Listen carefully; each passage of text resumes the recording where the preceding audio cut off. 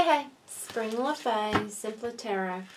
Okay, this is going to be for the element of Earth. So, if you have the element of Earth in your birth chart, this could be a reading for you. That is Taurus, Virgo, and Capricorn. So, let's see. What I'm going to do is I'm going to be asking some questions. First off, I'm going to ask, what does your head want? Second question, what does your heart want? Third question, what does your soul want? I feel like this can help clarify things. Okay. Capricorn, Virgo, Taurus. Taurus, Virgo, Capricorn. Virgo, Capricorn, Taurus. Taurus, Virgo, Capricorn. What does your head want? What does your brain want? What does your mind want? What does your head want? Taurus, Virgo, Capricorn. What does your head want? Okay.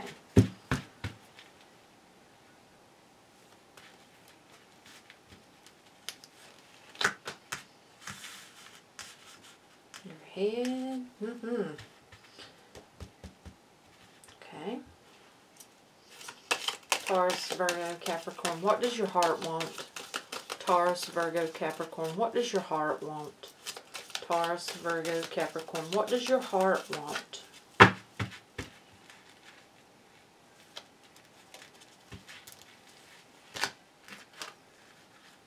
Looky there.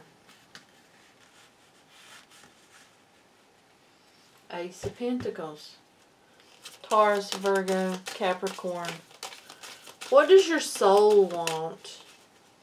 Taurus, Virgo, Capricorn. What does your soul want?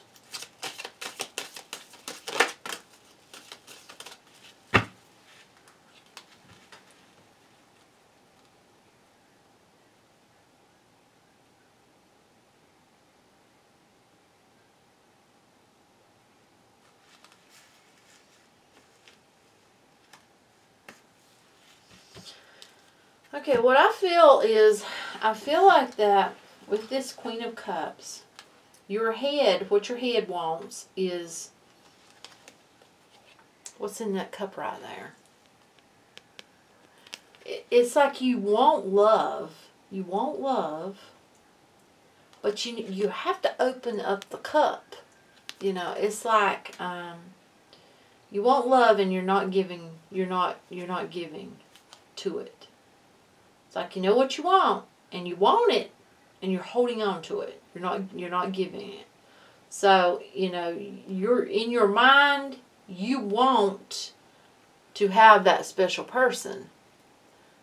But it's like your cup's closed. So you're not completely open to that.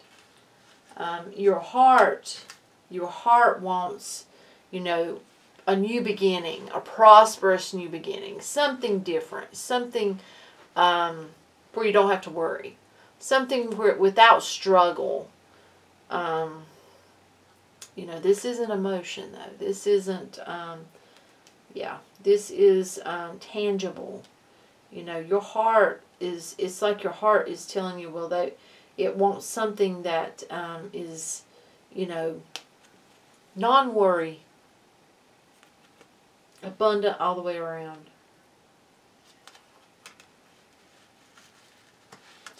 Now your soul, I feel like, is wanting you to, with the Emperor being here, is wanting you to really come into your own, really take hold of who you are.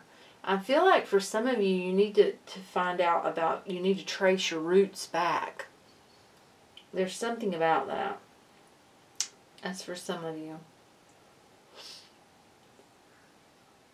You know, I feel like your soul wants you to be who you were meant to be. And it feels like that was a leader, you know. Could be a teacher. But someone who could be a healer.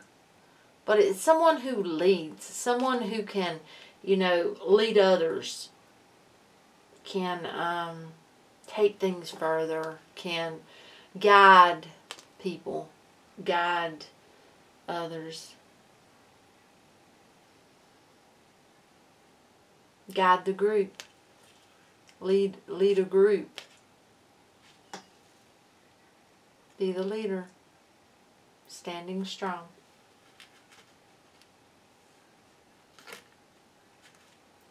It's almost a feeling like that cup's closed on purpose. It's almost like giving up love to have tangible. It's like someone they've closed that cup to having that special love in their life because they want to concentrate on having, you know, tangible stuff. Materialistic, you know. But your soul wants you to lead, wants you to stand up, wants you to be who you were meant to be. Whether that is alone or with someone else. That's what I'm getting from that. Okay. Oh, you got two. You got chaos and conflict and truth be told. So there's a truth that's not being told. Chaos and conflict, that feels like, okay, by the truth not being told, it's almost like avoiding chaos and conflict.